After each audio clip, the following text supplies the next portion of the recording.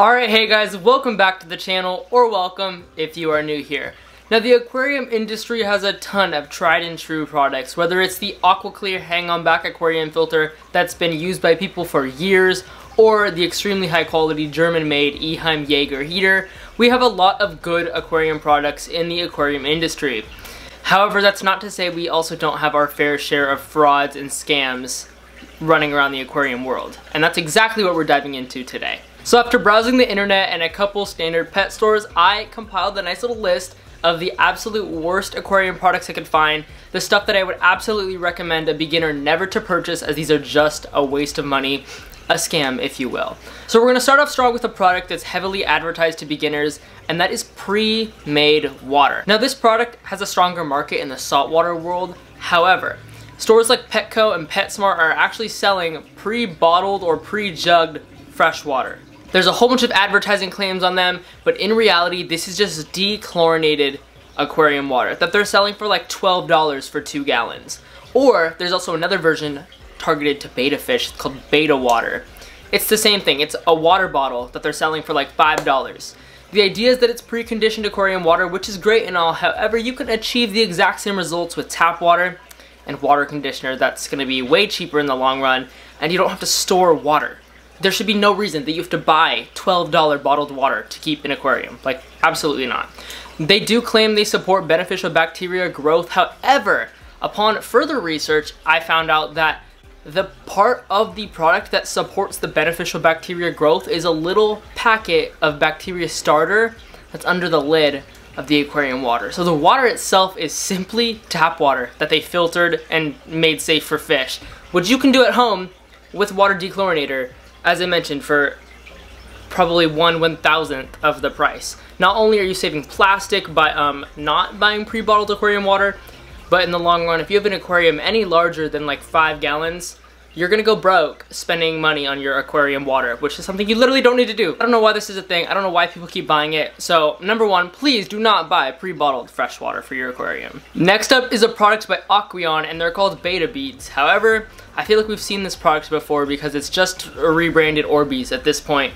They're these little pellets that you put in water and they expand. The AQUARIUM version comes pre-expanded. However, after reading through some of the reviews, it looks like these little balls are meant to replace the substrate of your aquarium. They don't really do the same thing. So I guess the idea is that they're trying to get people to no longer purchase aquarium gravel, but purchase Betta beads instead. Unfortunately, a lot of the reviews mention that this product is horrible and that it simply shrinks when it's added to your aquarium. I'm not sure why it would shrink. I would think staying in water, they would stay inflated. However, they clearly aren't working out for some people. I don't know why people would purchase Orbeez over aquarium gravel. If it's not broke, don't fix it. There's no issues with standard aquarium substrate. You don't need little squishy balls bouncing around your fish tank. Now, this next product is also something I've seen floating around YouTube, and I don't know how people get sucked into buying this. This coffee table fish tank is selling for like $1,300. $1,300 for a 25-gallon fish tank. Now, not only is this fish tank hideous, it's completely flawed too. The actual tabletop I've seen get full of condensation. Okay, so what's the point of having a clear fish tank if it just gets full of condensation and can't see through it? You would think the tabletop part would be treated for that. No, for $1,300 you don't get that. Also, for $1,300 you get a TETRA internal filter.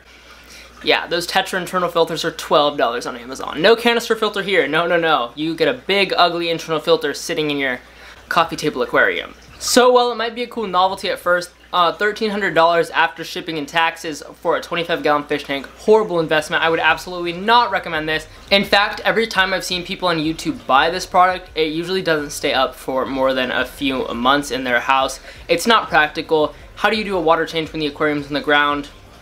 That's also difficult too, and they don't include any equipment to help with that. So overall, it's totally not worth the money they charge. And even if this aquarium was worth the money, there's a lot more things they could do to better integrate some of the equipment, the lighting, the heater, the filtration, all that, into part of the actual table, so where it's not visible to everyone who walks by. So overall, 0 out of 10, you will never catch me dead with this tabletop aquarium. The next thing I came across is this Eco Biostone. Believe it or not, I actually have one of these.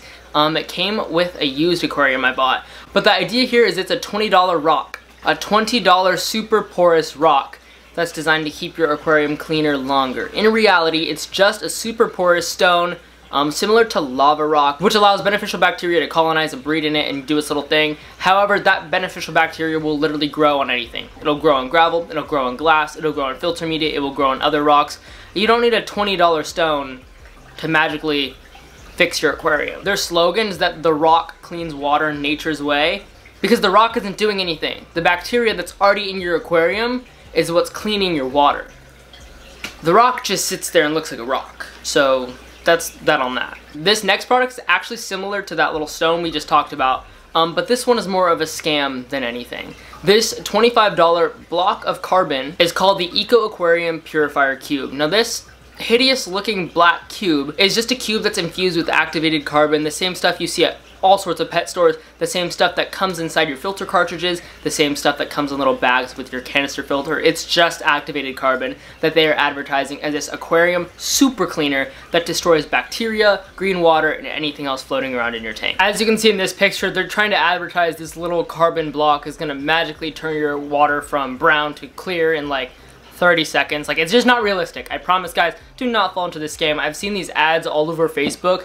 They literally take this little brick, drop it in this water, it fizzes, which it doesn't do in reality, and then the water is magically clear in like seconds. Like, it's fake. It's fake. I promise, guys, do not waste your money on this thing. The next item is a piece of aquarium equipment I've actually purchased in the past and actually hated as well, and that is these little battery powered gravel vacuums. Now, in reality, I was trying to just vacuum some gravel without having to change water because I was lazy. Knowing what I know now, if you need to vacuum your aquarium gravel, just do the water change. It's easier in the long run, I promise. But basically, this battery powered vacuum, the idea is you'd shove it into the gravel, it would suck up all the dirt, and then it would filter it through this little bag you see here. It was horrible. It was literally like sucking up dirt from the gravel, which it was super weak, at least mine was, so it didn't really do that much. But the dirt it would suck up, the bag was like too porous, so all the dirt would just pour right back out into the aquarium. And within like 5 minutes, the aquarium was murky and gross, would clog up your aquarium filter. It was really pointless, waste of money, would not recommend. This one also comes with some attachments, mine did too, such as this super short little hose for water changes. But in my case, the little hose was literally like this big, like it wouldn't even reach from the aquarium to anything, so the hose was super pointless. Mine also came with like a little squeegee attachment that you were supposed to like be able to squeegee the glass with. That didn't work well either. It did absolutely nothing for algae. I ended up throwing mine away because it was that bad. Wasted 20 bucks. Could not recommend less. Now the next thing I want to talk about is algae control. In a properly cycled aquarium, you really shouldn't have too much issues with algae. And if you're having a crazy outbreak of green water or other algae, there's issues you need to look into without looking for just a quick fix. So I wouldn't recommend things like TETRAS algae solution or algae control or anything like that, because this is just a super strong chemical. It's a broad spectrum algae control, but not only will it kill off algae, it will kill off snails, it will kill off shrimp, it will kill off plants, and as all that organic matter dies in your aquarium, it will create a huge ammonia spike, and if you don't know what you're doing, all of that dead algae can quickly turn into something toxic and kill off the rest of the living inhabitants in your aquarium. So if you're ever dealing with an algae issue, I would highly recommend trying to go down more of a natural route first, finding the problem, finding out what's causing the algae, and then working backwards to get rid of it rather than just dumping chemicals in your tank and making a ticking time bomb. But that is going to be it for this week's video. I hope if you were looking into any of these products, I had steered you a different way. I know this channel, we do a lot of product reviews, so I thought it would only be fair to point out some of the products I don't like as much in a video. But that is it for this week's video. As I mentioned earlier, thank you guys so much for watching once again, and goodbye.